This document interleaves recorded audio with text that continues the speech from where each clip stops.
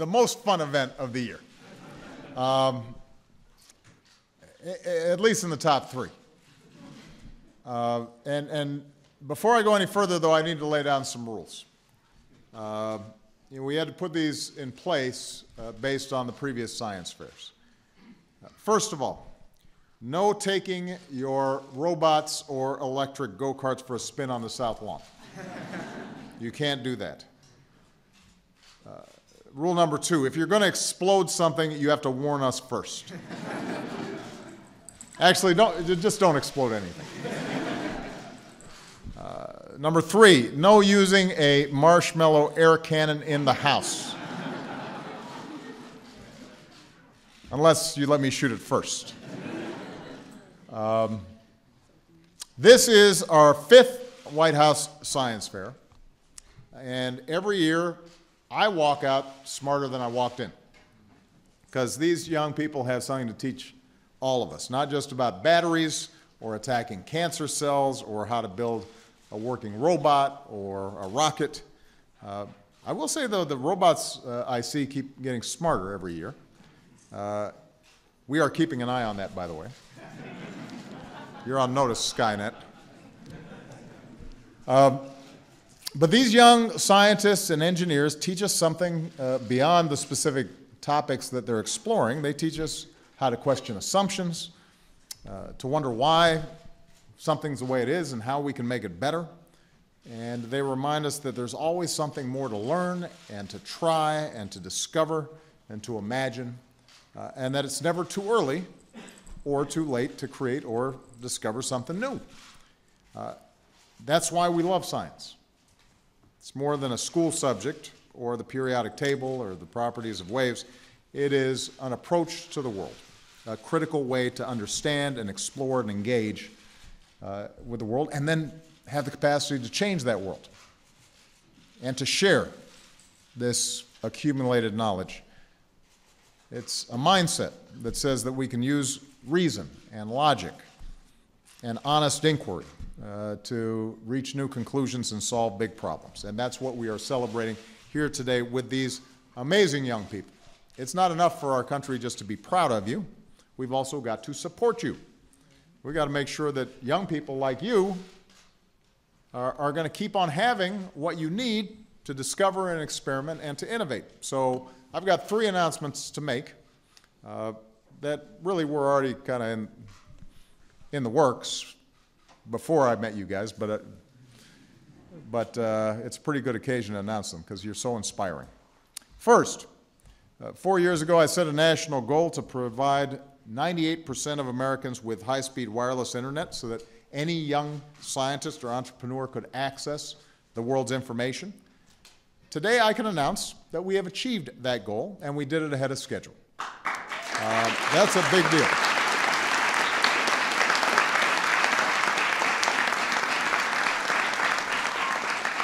Second, to make sure that we keep expanding broadband across the country, I'm creating a new team called the Broadband Opportunity Council, made up of leaders across government who will work with business and communities to invest in next-generation internet nationwide, because this is not just going to be a key for your ability to learn and create, it's also a key for America's ability to compete and lead in the world. Number 3, no young person in America should miss out on the chance to excel in these fields just because they don't have the resources. So 5 years ago, we launched a campaign called Educate to Innovate to help more of our students explore science, technology, engineering, and math.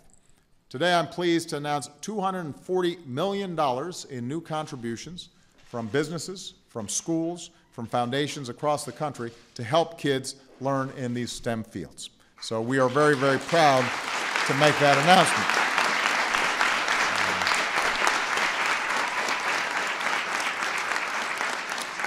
Corporations have pledged to help expand high-quality science and technology education to more than 1.5 million students. More than 120 universities have pledged to help train 20,000 new engineers to tackle the toughest challenges of this century. Foundations like the Howard Hughes Medical Institute and the Gates Foundation and the Simons Foundation will support scientists earlier in their careers with mentoring and funding. And all told, these new commitments bring our grand total up to $1 billion in commitments to our kids since we first got this initiative started 5 years ago. And I was talking to some of the folks who are helping to finance our efforts, and one of the things that they've discovered is that it's not enough just to talk about STEM. Part of what's important to do is also to recognize that what you do in math and engineering and science has a purpose to it, that there are huge challenges that we have to solve in how we have clean energy, and how do we clean up our environment, and how do we solve crippling diseases like Parkinson's or Alzheimer's. And when we give students the inspiration, not just that math and science are inherently interesting, and technology and engineering are inherently interesting, but there's actual problems to solve, it turns out that young people, they rise to the challenge. And that's what's so exciting about it. We don't want to just increase the number of American students in STEM. We want to make sure everybody's involved. We want to increase the diversity of STEM programs as well. And that's been a theme of this science fair. We get the most out of all our nation's talent, and that means reaching out to boys and girls, men and women of all races, all backgrounds. Science is for all of us.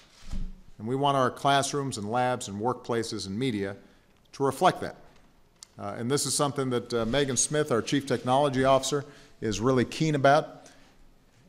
You know, part of the problem is we don't tell the stories enough of the incredible scientists and inventors along the way who were women or people of color.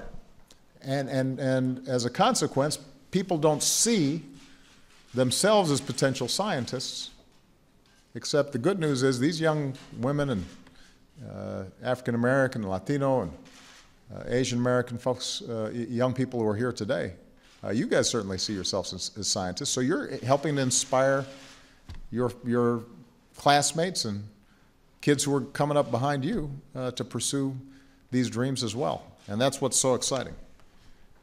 Because the United States has always been a place that loves science. We've always been obsessed with tinkering and discovering and inventing and pushing the very boundaries of what's possible. That's who we are. It's in our DNA. Technological discovery helped us become the world's greatest economic power. Scientific and medical breakthroughs helped us become the greatest source of hope around the world. And that's not just our past, that's also our future, because of amazing young people like this. So I want to thank you for inspiring me. You got me off to a good start today. Keep exploring, keep dreaming, keep asking why. Don't settle for what you already know. Never stop believing in the power of your ideas, your imagination, your hard work to change the world. And to all the adults in the room, and to any members of Congress who might be listening, just think about all. Eddie Bernice Johnson is here, an outstanding member of Congress who's a big supporter of STEM education.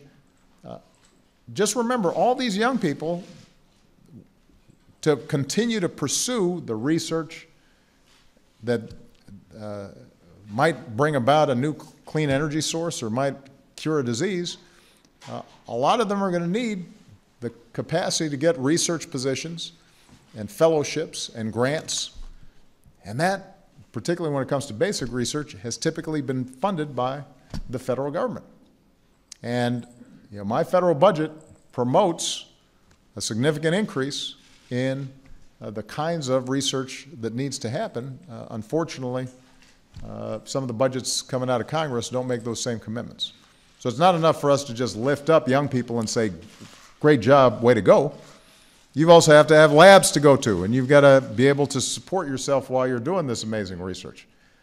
And that involves us as a society making the kind of investments that are going to be necessary for us to continue to innovate for many, many years to come. So congratulations. Give all these young people a big round of applause. Go take a look at their outstanding stuff. It's really great.